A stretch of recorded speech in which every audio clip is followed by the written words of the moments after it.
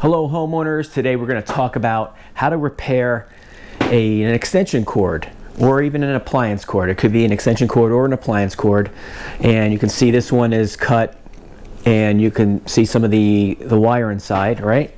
So this isn't safe. We don't want to just tape it up because we don't know if there's the potential that maybe two of the wires are cut and they could be touching each other, which you don't want. So unfortunately we're going to have to take this apart and put it together the right way. Now, there are multiple ways to do this. I'm going to show you an acceptable way, and I'm going to also show you what I believe is the best way to do it to make sure you've got a solid and sturdy and safe connection forever. The other thing is it's going to depend on whether the cut is very close to the male end or the female end, or whether it's kind of in the middle. That gives you multiple options on how to fix it. We're going to go through all of them right now.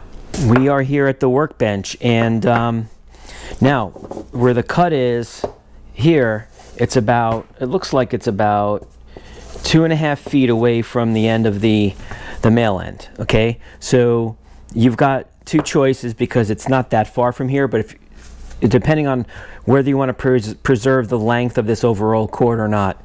Now, one easy way to do this would be to purchase one of these here. You can get this at your local home improvement store, and I'm also going to link to these down in the description. But this is made for the replacement of this piece here, the male end of an extension cord, or it's made for also an appliance cord, where some of the appliances don't give you the plug and they just have a bare wire. Okay, they make these in different sizes because this thing can open up to various sizes to fit the cord and the insulation jacket. What you would do is you don't have to take this side off. You take off this piece right here. I'm going to do it. Okay, and we're going to feed the cord first through here.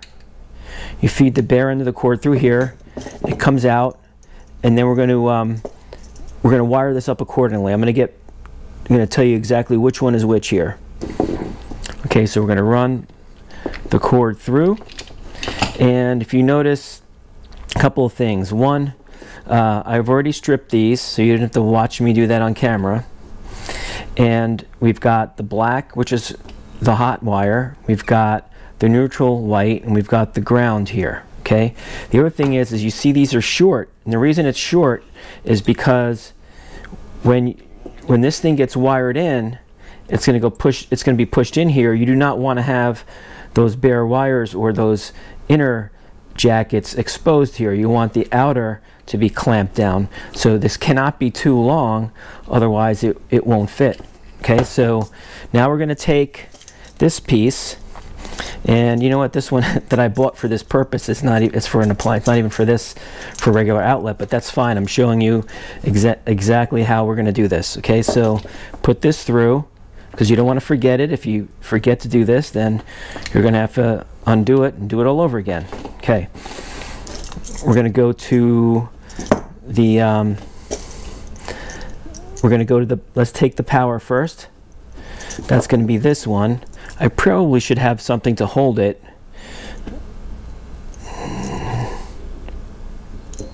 Okay, now if you can see, I slid it inside there, and all we need to do is tighten down on it so it does not come out. You're not wrapping it around the screw inside like you may do with some of those outlets that you may have done before. I'm going to tighten this very well.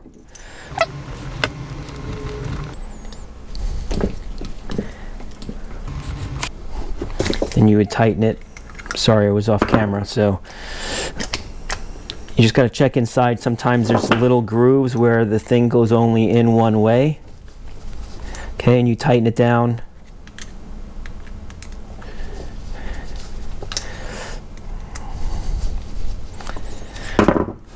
And then you tighten it down here.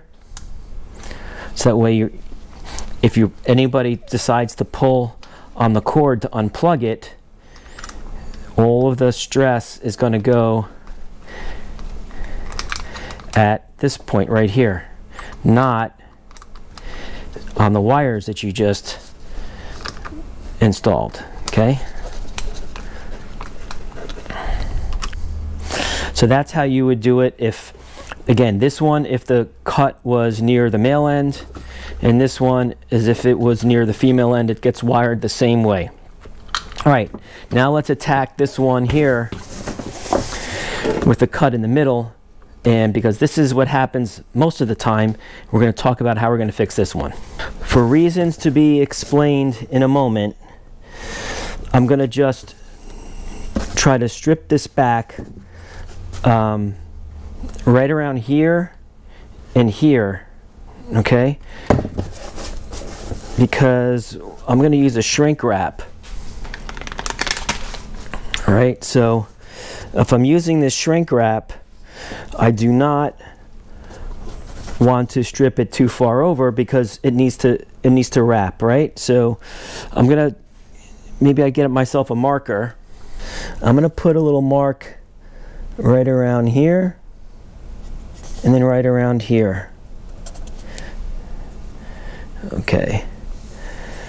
And then now I want to go in a little bit farther, just in case.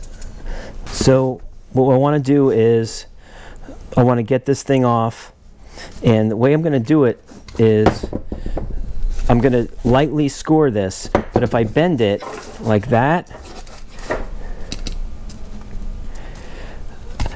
and I'm barely touching it, I'm not cutting, okay? I'm just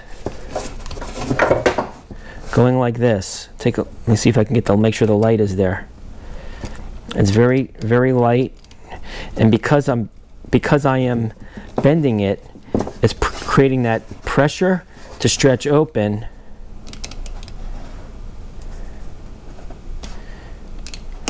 There we go. Just heard it snap a little bit, and that's just the outer casing. Okay, and here's where the other one was.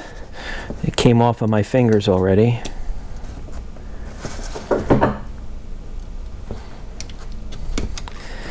Yep.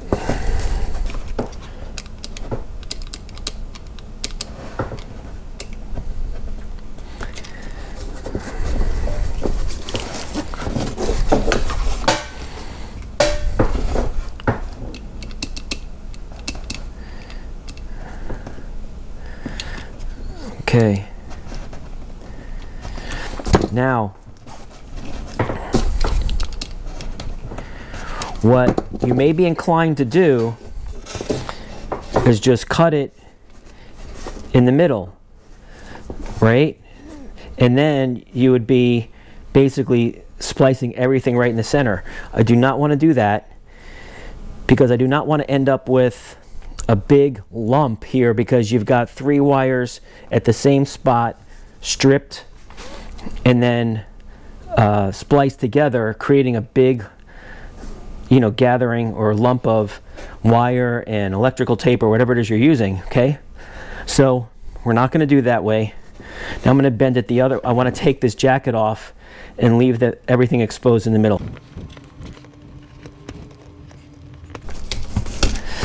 Okay, may have been off camera, I apologize. So these are 12-3 wires. These are 12 gauge, which you don't normally get, and they're very expensive if you were to buy them at your local home improvement store right now. So I'm fortunate to have extension cords that are of this quality, okay? And the truth is I ruined it just to make this video for you guys. Okay, so here's why I did this.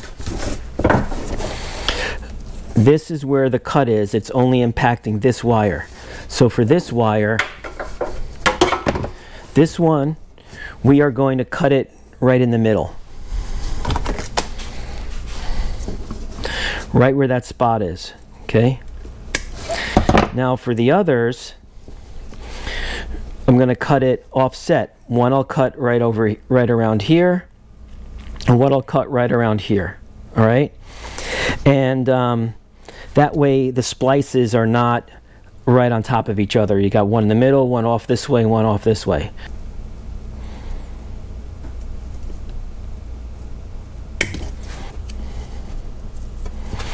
Now I'm going to strip all of these.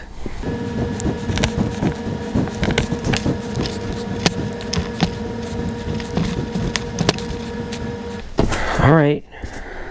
So now you see what we have going on here, right? Okay. Now a couple of things.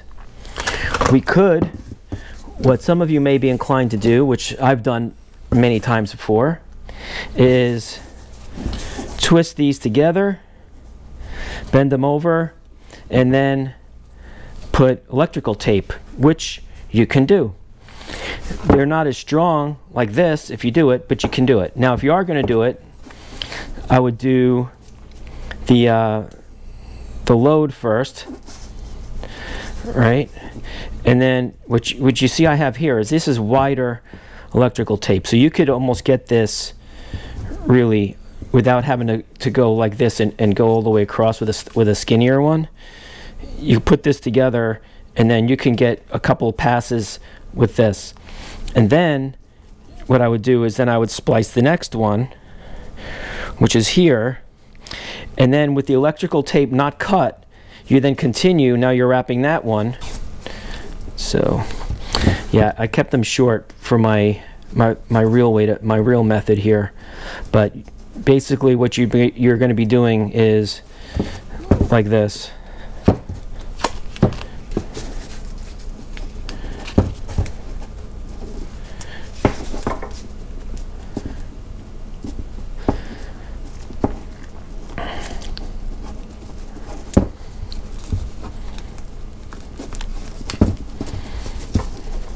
You go around a couple of times,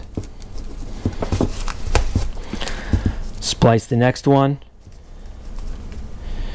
go around a couple of times, and then the third one, and then you do it, and then you can continue to wrap like that.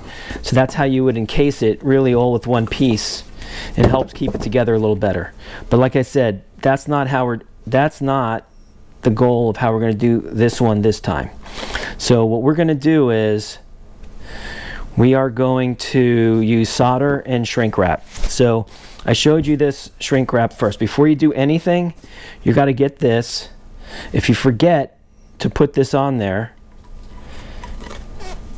you're going to kill yourself later, because then you got to undo everything, or you're not going to use shrink wrap. You're going to end up using all of that electrical tape. Okay, then you need shrink wrap for these pieces too. I have a brand new box of shrink wraps. This is really cool. This is my second box now, all different sizes, and maybe I will put a link in the description where I got this too. It was not expensive and it's really handy. So what you want to get is one that is not too small but not too large either. You want it to be large enough to be able to deal with the splice that you're making, okay?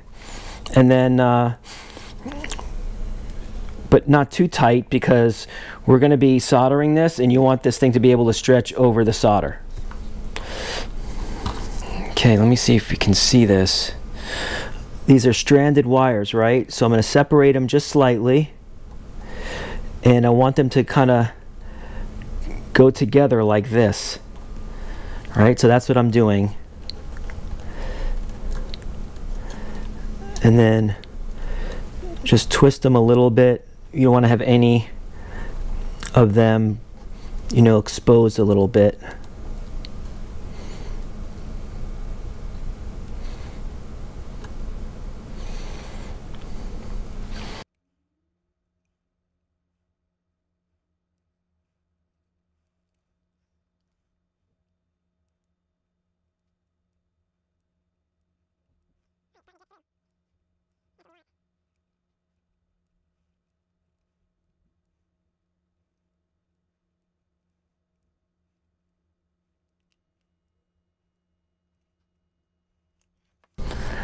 Okay, let's get the next one,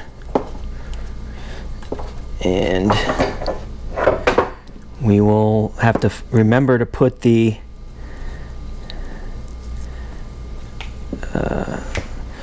shrink wrap through.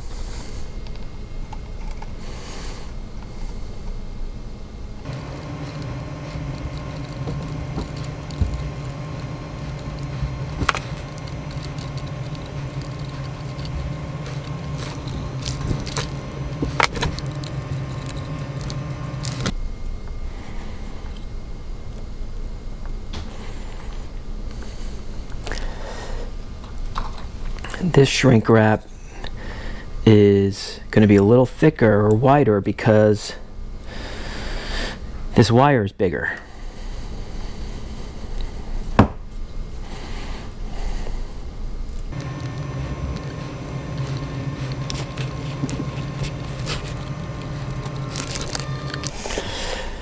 Get this shrink tube over these guys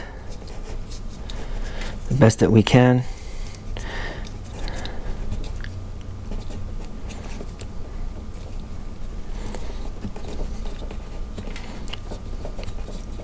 This one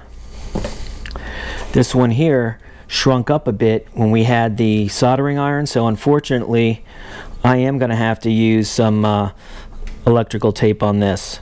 And I've got my heat gun. I think this is it's a Black & Decker 30 years ago at a garage sale.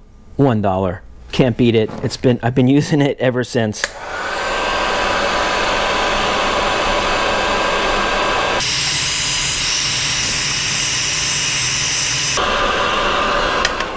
All right, that shrunk up.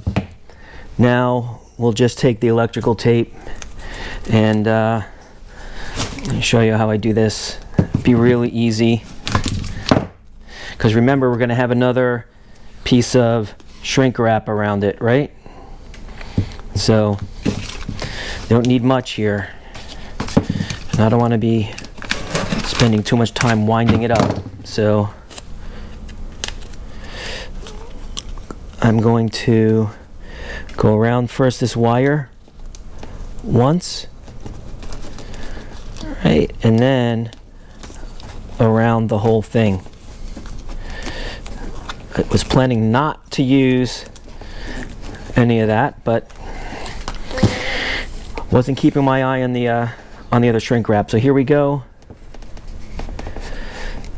and let's watch this happen now.